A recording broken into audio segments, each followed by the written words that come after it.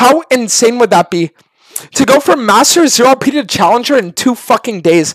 I would come... Dude, no. I'll legit fucking... Dude, nah. Like, I'm...